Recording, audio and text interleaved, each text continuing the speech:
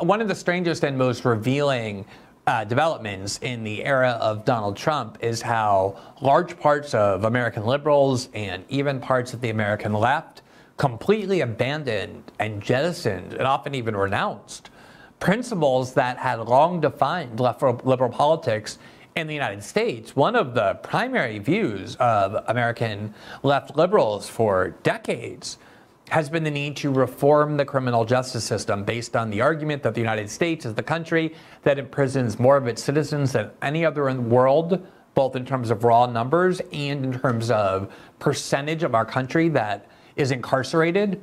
We are only 5% of the world's population, yet 25% of all prisoners in the world are in the United States. And the argument has always been that the system is rigged in favor of prosecutors, that prosecutors have far too many powers, and there are almost no protections for criminal defendants, which is why the vast majority of criminal cases end either in a plea bargain of someone pleading guilty or a conviction in court. And the minute Trump became president, those principles were abandoned with things like the prosecution of Michael Flynn when he was lured by the FBI into describing without a perfect memory a conversation that they eavesdropped on. They knew exactly what he said with the Russian ambassador. They tried to criminalize that using theories that the left had long denounced.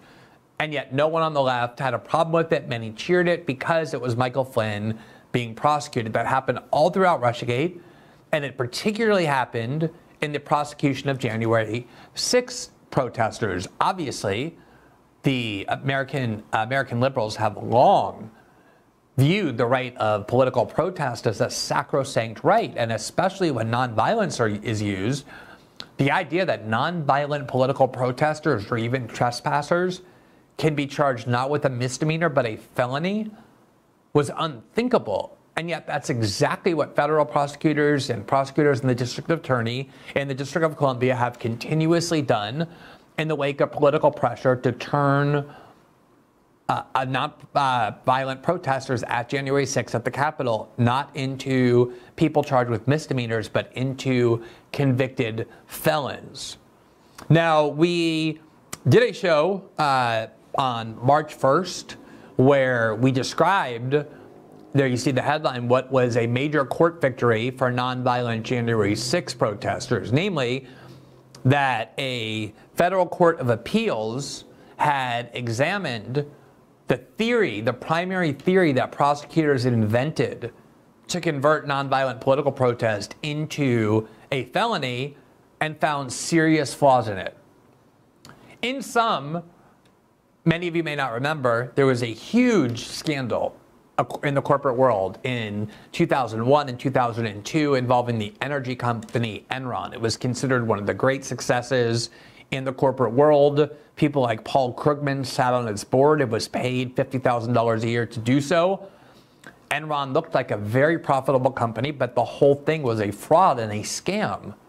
And when the whole thing collapsed and it was evident that it was a fraud and a scam, the government wanted to prosecute not only the executives of Enron, but also its accounting firm, Arthur Andersen, that had played such a vital role in helping Enron perpetrate this fraud. The problem was that there were holes in federal law that really didn't apply to the kind of hiding of information or the kind of attempts to obstruct justice that accountants at the Arthur Andersen firm engaged in. And so as a result, Congress enacted a law called the Sarbanes-Oxley Law, which was named after the two members of Congress who sponsored it, that was just designed to call it a federal offense, a felony, if you deliberately and corruptly hide information or obstruct an official proceeding, such as an investigation, into financial fraud. It was a very narrow statute, clearly designed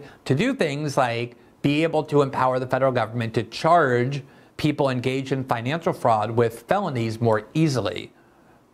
And the law has been there since 2002, and nobody ever dreamed of using it to turn nonviolent political protesters into felonies. It had nothing to do with the enactment of this law.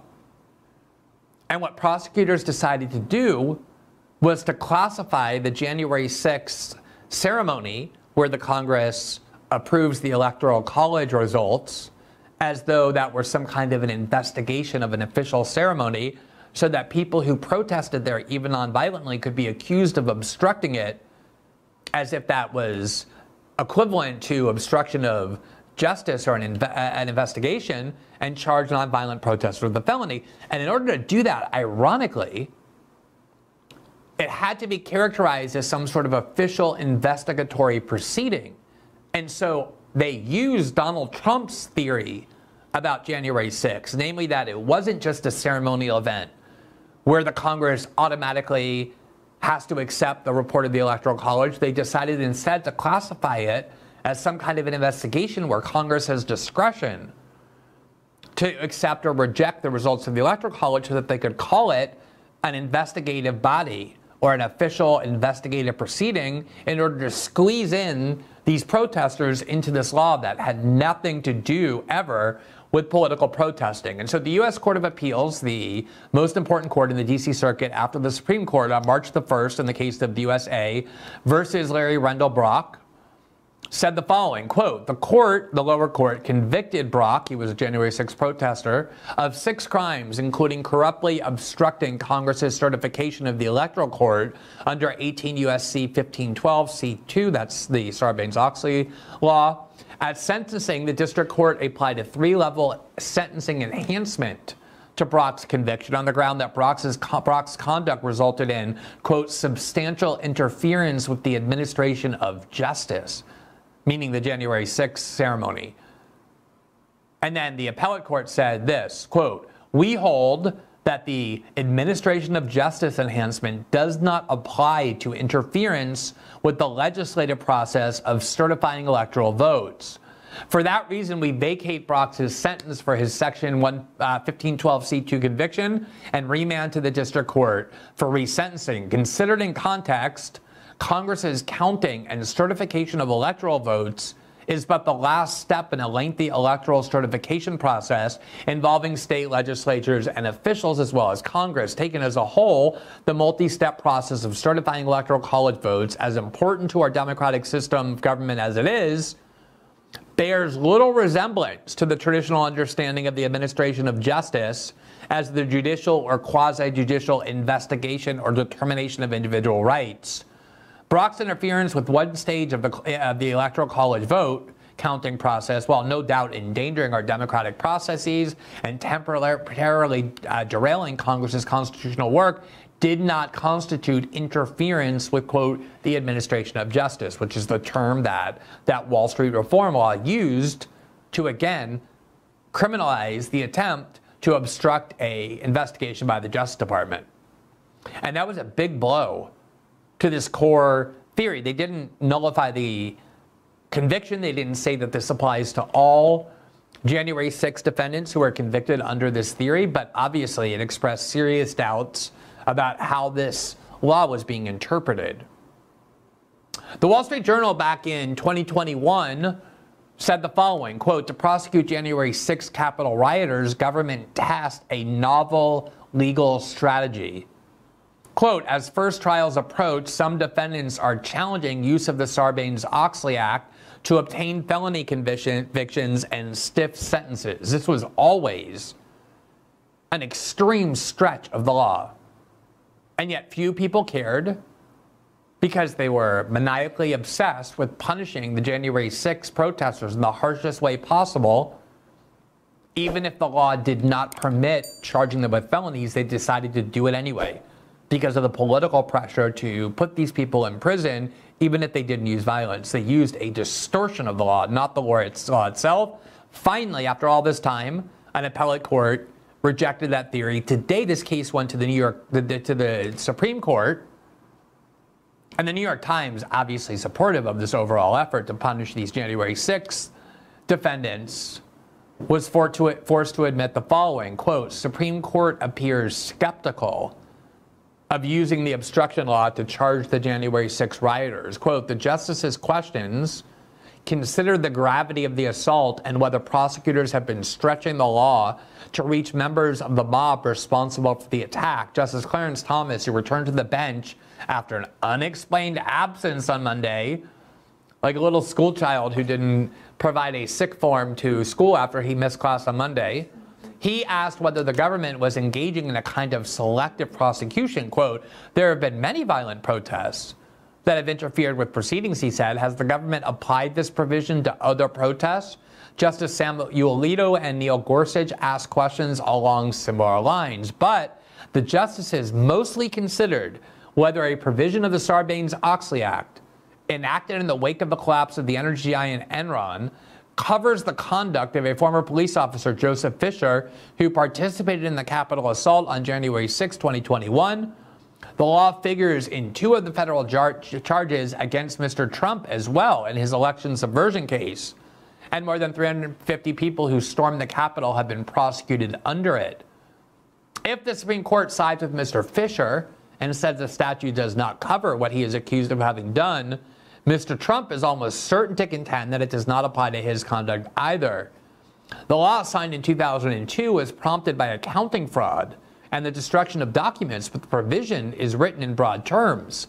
It did that in two-part provision. The first makes it a crime to corruptly alter, destroy, or conceal evidence to frustrate official proceedings, which obviously does not apply to the January 6th defendants. They didn't destroy anything in terms of documents part of the proceedings. The second part, says the New York Times, at issue in Mr. Fisher's case, makes it a crime, quote, otherwise, to corruptly obstruct, influence, or impede any official proceeding. The heart of the case is at pivot from the first part to the second. The ordinary meaning of, quote, otherwise, prosecutors say, is, quote, in a different manner. That means, they say, that the obstruction of official proceedings need not involve the destruction of evidence. The second part, they say, is a broad catch-all applying to all sorts of conduct. Mr. Fisher's lawyers counter that the first part of the provision must inform and limit the second one to obstruction linked to the destruction of evidence. They would read otherwise, in other words, as similarly. Now, the New York Times is giving a lot of credit to this prosecutorial theory for obvious reasons than the New York Times. One of the journalists who has, in my view, covered the January 6th prosecutions in the most intrepid and tireless and well-informed way is Julie Kelly. She's like an encyclopedia for January 6th prosecutions. She has been covering the flaws in the Justice Department's case, the abuses of the prosecutors and the judges. She's been on our show before to talk about the January 6th prosecution. There is really no journalist in the country, I believe, who is as well-informed as she is. And here's what she had to say about the oral argument. Today, she appeared, let's find out whose show she appeared on, but this is what she said. Fisher v. United States. Supreme Court heard oral arguments today. Before we get into where you think the judges are going, can you just give us background as to what's at issue here and why it's such a big deal, not just for Trump, but for a lot of J6 defendants? Right. So this relates to the government's use, DOJ's use of 1512C2, obstruction of an official proceeding statute. This was passed in the aftermath of the Enron Arthur Anderson scandal. It has to do with evidence tampering or document shredding, as we saw in that case. What the DOJ has done for the first time ever is weaponize that statute to criminalize political dissent and charge now roughly 350 January 6 protesters with this felony offense punishable by up to 20 years in prison.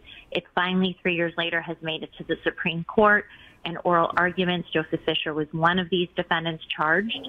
The district court judge, Carl Nichols, is the only one who dismissed this count against him, and the DOJ appealed that, which is how now we got to the Supreme Court oral arguments today. Now, just to illustrate how abusive the justice system has been to the January 6th defendants, we all know that nonviolent protesters are almost never charged. Even violent protesters often are not. Because this case is now before the Supreme Court, because an appellate court raised questions about the interpretation, there have been January 6th defendants who have gone to the judge and asked for a reduced sentence based on the doubt about whether this law can be used to prosecute them. And at least one of the judges in several cases said, I'm not reducing your sentence because even if the Supreme Court invalidates your prosecution under this law, I will simply increase the sentence I gave you for your conviction under a different law. In other words, I'll make them consecutive instead of concurrent, and you'll end up spending the same amount of time in prison anyway. They're going to readjust retroactively to increase the sentence, even if they said the Supreme Court invalidates his prosecution. Now, just to give you a sense of some of the skepticism and hostility the court today expressed during oral arguments, I just want to show you a couple of illustrative clips. The first one is from Chief Justice John Roberts of the Supreme Court. To come up with some atextual gloss from C1 to port over into C2, I don't understand what the court could look at to guide its determination of exactly what the relevant similarity would be. General, I'm sure you've had a chance to read our opinion. By the way, this is an exchange that Chief Justice Roberts had with the Solicitor General of the United States, which is the lawyer responsible for defending the United States before the Supreme Court. General, I'm sure you've had a chance to read our opinion released Friday in the Boysonet case. It was unanimous. It was very short. But it explained how to apply the doctrine of justum generis. And what it said is that specific terms, a more general catch-all, if you will, term at the end. And it said that the general phrase is controlled and defined by reference to the terms that precede it. The otherwise phrase is more general, and the terms that precede it are alters, destroys, mutilates, and seals a record and document. And applying the doctrine as was set forth in that opinion, the specific terms alters, destroy, and mutilate carry forward into 2, and the terms record, document, or other object carry forward into 2 as well. And it seems to me that they, as I said, sort of control and defined the more general term. So, Mr. Chief Justice, I think that the statute... I'm sorry, just to interrupt so I put out exactly what... And the otherwise means in other ways. It alters, destroys, and mutilates record, document, or other objects that impede the investigation, and otherwise, in other ways, accomplishes the same result. So I think the problem with that approach with respect to 1512 is that it doesn't look like the typical kind of statutory phrase that consists of a parallel list of nouns or a parallel list of verbs where the court has applied a justum generis or the Noscator canon. You know, these are separate prohibitions that have their own complex, non-parallel internal structure. And I think actually the best evidence that it's hard to figure out how you would define a degree of similarity between them just based on the word otherwise is that there are multiple competing interpretations at issue in this case. You know, Justice Alito touched on them, and they're reflected in the competing interpretations between Judge Katsas on the D.C. Circuit and Judge Nichols on the District Court. Competing interpretations of what? So, which phrase? And it relates to exactly the question you asked me, which is that Judge Nichols thought that C1 should limit C2, and he looked at it and said, well, the relevant thing about C1 is it deals with records, documents, and other objects. And so that means C2 should be limited only to other acts that impair physical evidence. Meanwhile, Judge Katsas looked at the specific intent requirement in C1 to take action that impairs the availability or use of the evidence, and he divined a broader gloss to put on C2 and said it should be other impairment of all other evidence. Well, they're just applying the same doctrine to different aspects of it, and I think you do that as well. What are the common elements? Alters, destroy, and mutilates a record or a document. You have the first few, what you're doing, and what you're doing it to. And you apply both of those, as it said in Boysonet, controlling and defining the term that follows, so that it should involve something that's capable of alteration, destruction, and mutilation, and with respect to a record or a document. That's how. So I actually don't even understand. When you apply that doctrine, again, as we did on Friday, it responds to some of the concerns that have been raised about how broad C2 is. You can't just tack it on and say, look at it as if it's standing alone. So I realize that sounds like a legalistic and semantic dispute, but it's actually crucial because the government's theory requires an interpretation of this law that would basically encompass almost any behavior. And obviously, Chief Justice Roberts, who often is a swing vote, he's not one of the most reliable right-wing judges on the court by any means, you hear him not really trying to be subtle or ambiguous about it, very clearly opposed to the government's interpretation, an interpretation of this law that has been used once again to convert hundreds of January 6 protesters into felons, and is now being used by Jack Smith as well to add felony counts to what Donald Trump is accused of doing as part of that federal case. One more exchange. This one is with Neil Gorsuch, and it is also with the U.S. Solicitor General Elizabeth Prelogar, just to give you a sense for, again, the hostility that her arguments and the government's arguments confronted when before the court today. General, if that's the case, what work does authorized do on your theory? Because I think I might, as I'm hearing you, think that whoever corruptly obstructs, influences, or impedes any official proceeding or attempts to do so stands alone. And the otherwise, I'm not hearing what work it does. Can you explain to me what work it does on your view? Yes. So the work that otherwise does is to set up the relationship between C1 and C2 and make clear that C2 does not cover the conduct that's encompassed by C1. Now, I acknowledge that there would have been... Beyond saying, okay, C1 does some things, and the whole rest of the universe of obstructing, impeding, or influencing is conducted by C2. Is that a fair summary of your view? Yes, but there was a good reason for Congress to do it this way. No, It traces to the statutory history. I understand and that. I would just say that... If I might, so what does that mean for the breadth of this statute? Would a sit-in that disrupts a trial or access to a federal courthouse qualify? Would a heckler in today's audience qualify, or at the State of the Union address? Would pulling a fire alarm before a vote qualify for 20 years?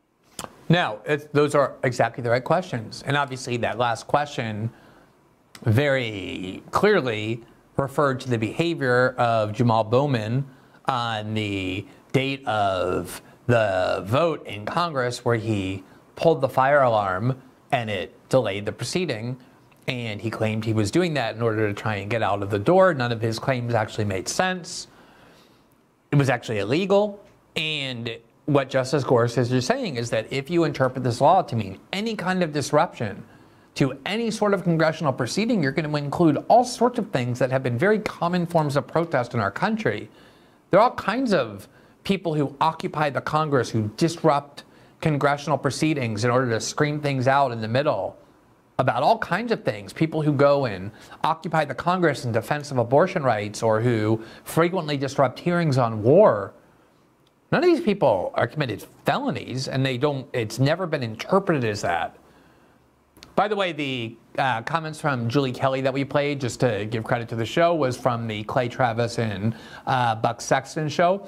But I think the key point here is that there are a few things more dangerous than when mob justice prevails. The Democrats ran on a platform of depoliticizing the Justice Department. They constantly claimed that the Justice Department was acting as the personal lawyer of Donald Trump. They were going to depoliticize it. And that these January 6 prosecutions reek of nothing but political pressure and politicized motives. You can hate the January 6 protests all you want. You can even hate the protesters. But you don't want the law being distorted and abused for any purpose, because that becomes a threat to everybody. And the interpretation that they are using will absolutely end up encompassing a wide range of political protests that we have long considered legal in this country, and certainly not felonies. Thanks for watching this clip from System Update, our live show that airs every Monday through Friday at 7 p.m. Eastern, exclusively on Rumble. You can catch the full nightly shows live or view the backlog of episodes for free on our Rumble page. You can also find full episodes the morning after they air across all major podcasting platforms, including Spotify and Apple. All the information you need is linked below. We hope to see you there.